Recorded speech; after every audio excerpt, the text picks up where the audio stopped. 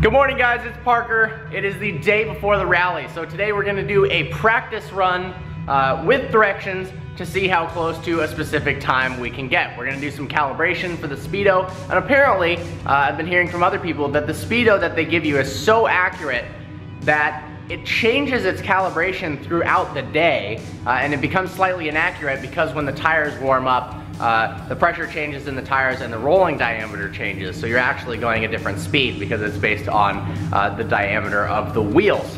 So we'll find out. Excited to race some other people. Unfortunately, we're racing at the speed limit, but it's gonna be a good day for sure. So I'm taking you along for the ride. Just pulled it out of the garage.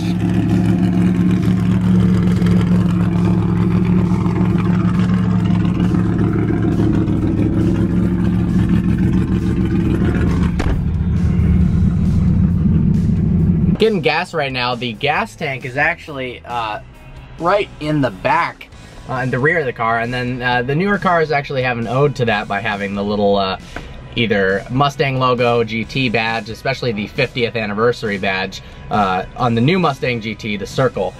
I actually used to hang out here quite a bit. Kind of lame, but the Extra Mile Chevron station was kind of the place to go in high school when there was nothing to do, because typical suburban town, bunch of old people. We'd ride our bikes over here and eat the really crappy, taquitos and burritos and random stuff, and drink a lot of energy drinks.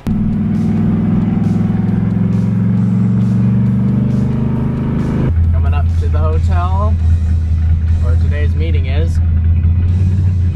Rally cars everywhere.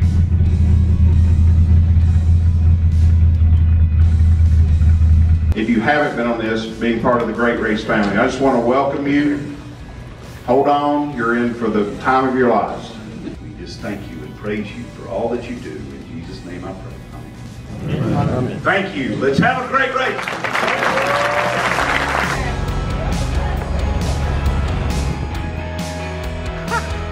Look at this thing.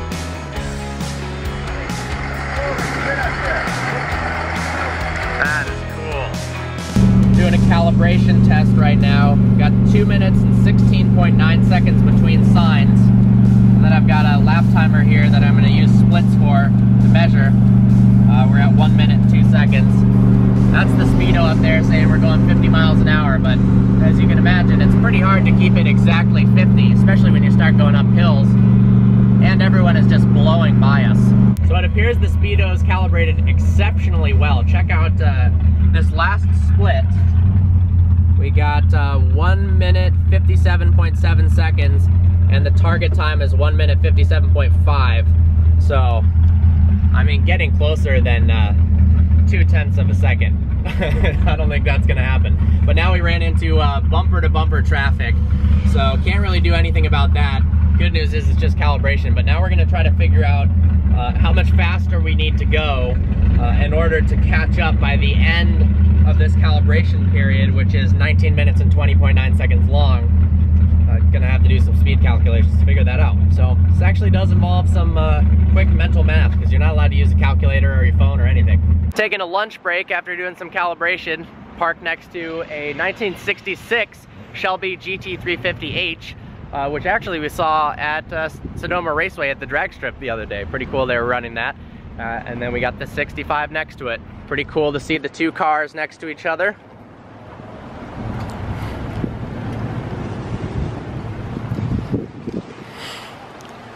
Let's see if there's some interior differences. Seats are very different. Dash layout's different as well. Got a 335 IS in front of us with a Hawaii license plate. I've never seen one of those before. We're out in the middle of farmland. The speed limit, we're supposed to go 15 miles an hour, and there's some cattle crossing. It's pretty hard to maintain a speed like this over. The road is just bumpy as hell. And just going 15 miles an hour in a car like this, it doesn't want to idle and go slow speeds. It's pretty hard. This would be a perfect spot to film reviews out here. It's public roads, amazing scenery both in the trees and out in the farmland with all the grass.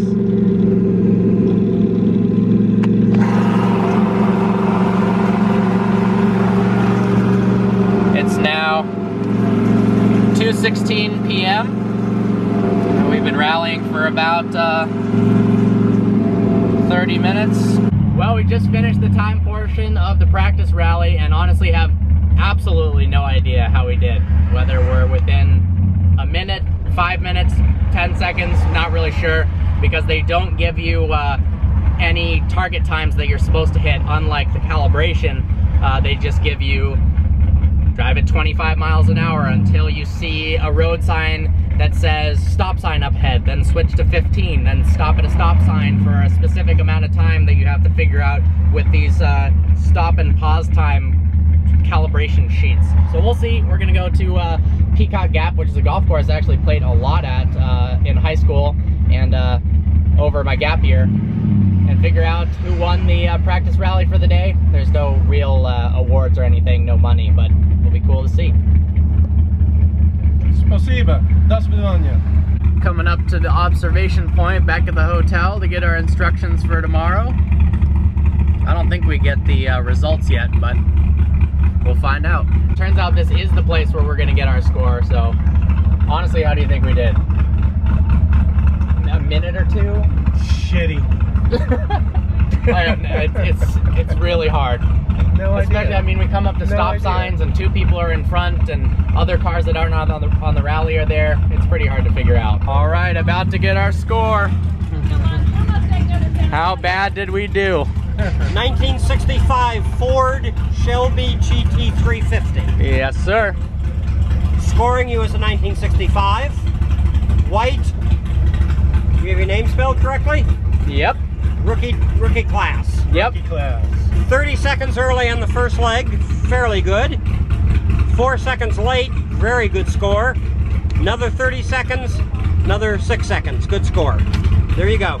So we just got our official score back, and we were a total of 1 minute and 10 seconds off through 4 checkpoints. So we were 30 seconds off, 30 seconds early for the first one, then 4 seconds, then another 30, and then 6 seconds.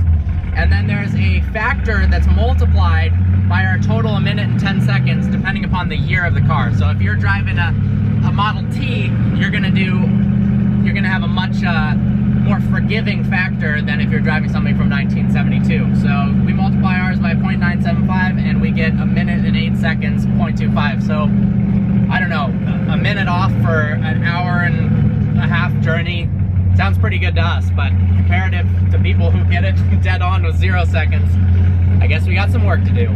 We just arrived at Peacock Gap Golf Club, and interestingly enough, in high school and during my gap year before college, I played at this course quite a bit.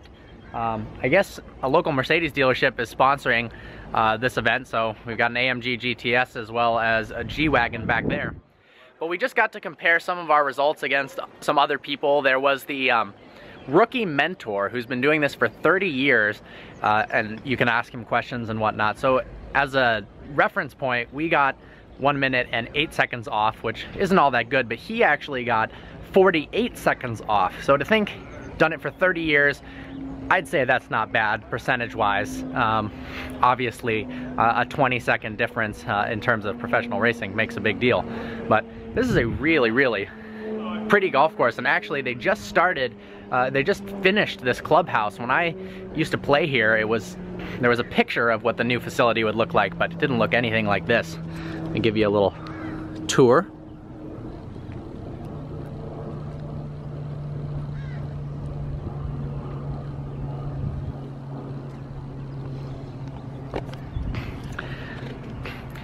But yeah, in high school I probably played this course maybe 250 times, so it's familiar territory and fun to do it with a bunch of rally folks, and really excited for tomorrow, which is the official start of the rally.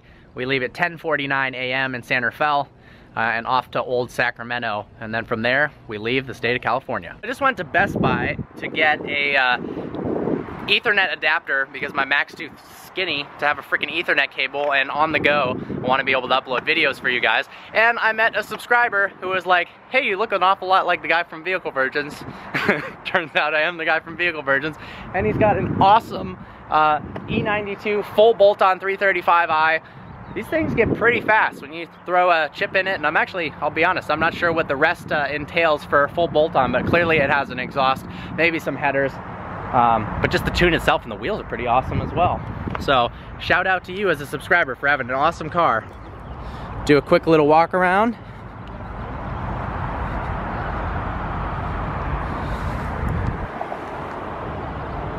Looks like drilled and slotted rotor upgrade.